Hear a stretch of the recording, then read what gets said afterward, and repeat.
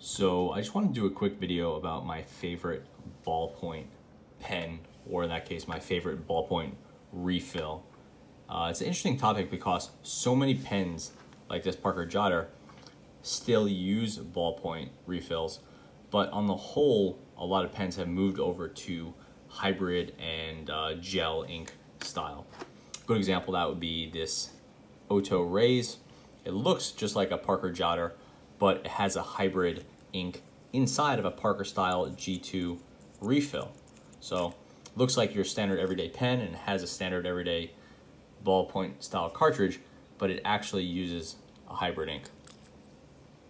And you know, as you look around at other common pens that people use every day, like this Jetstream, it actually uses a hybrid ink, not a ballpoint.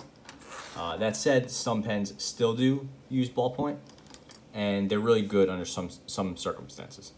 They're just, you know, very versatile and very affordable. This Jotter is a prime example, but also something like this Schneider Slider Rave XB, which is kind of like a European pen, uses a ballpoint. This Ballograph Epaka, popular pen, I believe in Sweden, uses a ballpoint.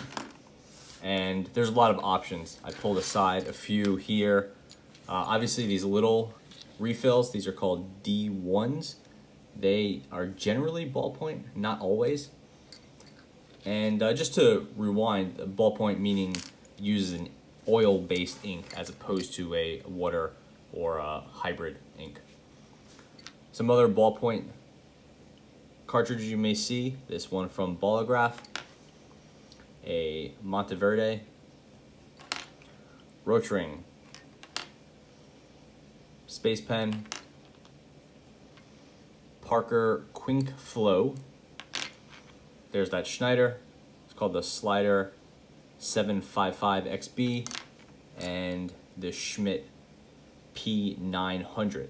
So the hybrid version that looks like this would be the Schmidt EasyFlow 9000, which I'm a really big fan of. But once you move over to the P900, you're using an oil-based ink as opposed to a hybrid. So out of my favorites, it actually turns out that this Schmidt is really a great refill. And I'll pop it in this Jotter. I tend to use the Jotter with EasyFlow 9000. We'll move it over to the P900 and take a quick look about how that writes and why a ballpoint is preferable under some circumstances. So first of all, this is the Write in the Rain. This is a waterproof notebook. It uses like a plasticized waxy paper that a lot of pens will not take to, just like a hybrid ink will just smear. But if you're using a ballpoint, we'll give it a shot. So this is the Ballpoint P900. So no problem writing on that. If we use something like this, get this tied down, this Otto Rays,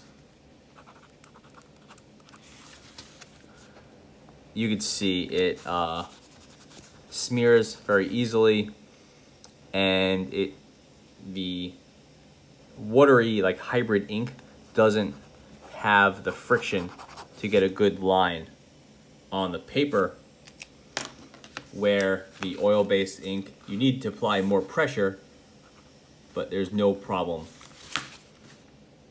there. Again, that's the typical trade-off with the ballpoint, is you need to apply more pressure to write, so it's not as smooth, but it'll pick up on all sorts of surfaces. Like here's a plastic bag that the Schmidt refills came in, and with some pressure, you should be able to write on this with no problem, or you know, some problems, but. So not ideal, but like obviously a plastic bag is not a great source, not a great material for writing on. And we'll see what's lying around.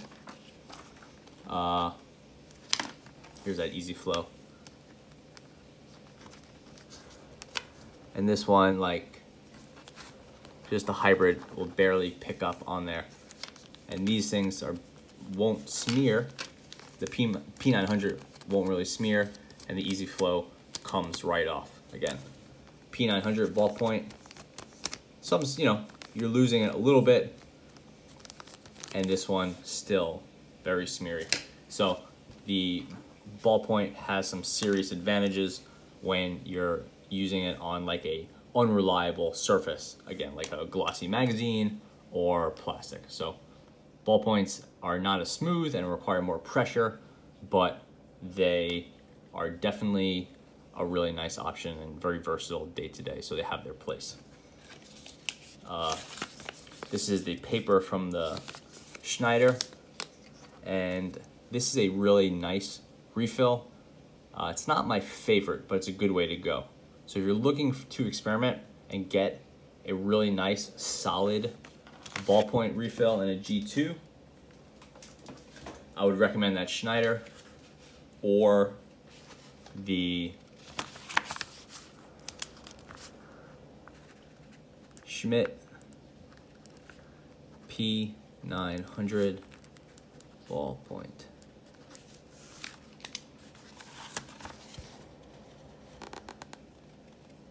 Nice blue color, nice solid lines. Look at next to the Easy Flow. Easy Flow is a smoother writer, there's no question about it.